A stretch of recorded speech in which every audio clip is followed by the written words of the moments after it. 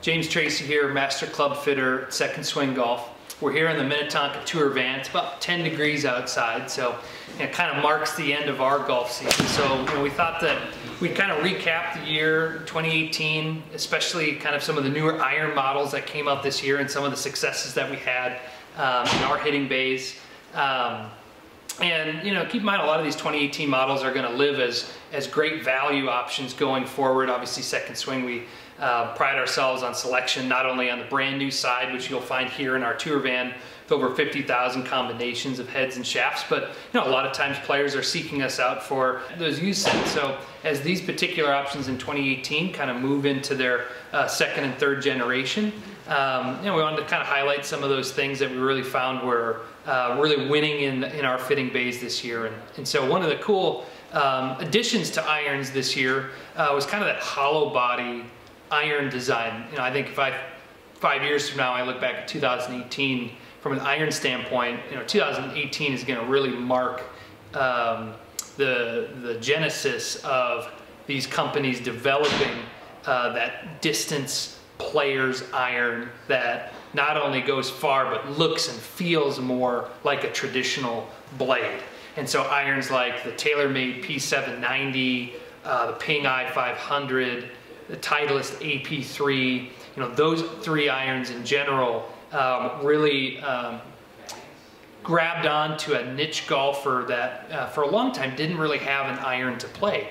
Those players that wanted that traditional look, traditional feel, control, workability, knew that they were giving up distance to the game improvement irons that were appealing for anybody that wants to hit the ball a little bit further. And so that hollow body design from those types of irons in the 790, the AP3, and the i500 from Ping really have allowed designers to keep the head size more traditional for that better player preference, but allows them to pick up some distance and some higher launch to really create mid to longer iron performance that's really helping players shoot lower scores. So those were really fun irons, not only to hit, but to fit with this year.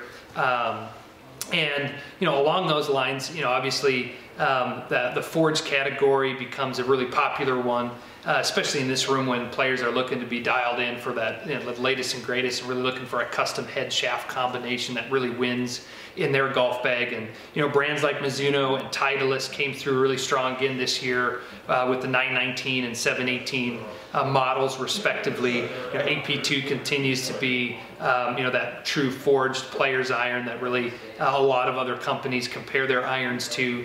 Mizuno's really come out of its shell in creating both that MP and JPX model that really appeals to the traditional Mizuno guy as well as the modern Mizuno player like a Brooks Koepka. So they've really done a great job at providing players of all handicaps and all aesthetic preferences a great platform to choose from. So we had a lot of fun fitting with the Mizuno product.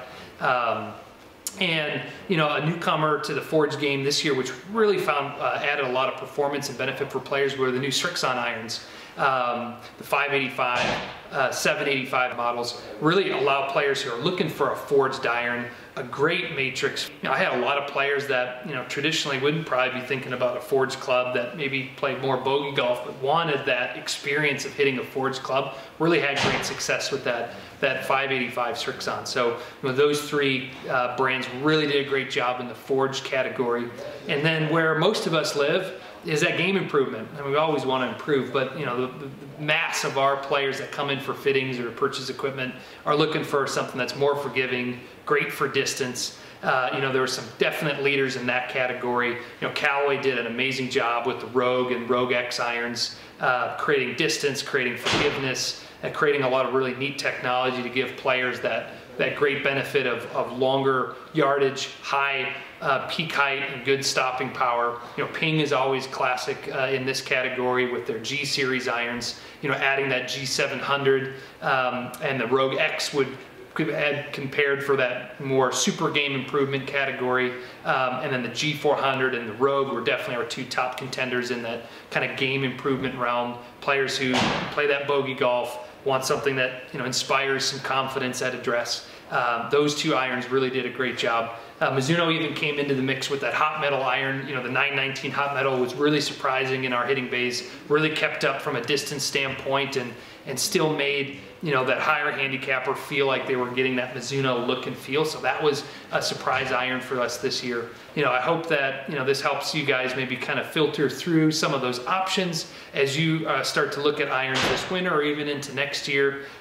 We know that a lot of the new 2019 irons are probably in the final stages of development, so we're always anxious to see what 2019 will bring, but 2018, as far as irons are concerned, was a banner year for a lot of manufacturers, and certainly we had a lot of success and a lot of enjoyment helping players get better with the offerings that came out this year. So thanks for watching. You know, enjoy the winter however you will, and make sure you stop by Second Swing or check out secondswing.com for all your club needs.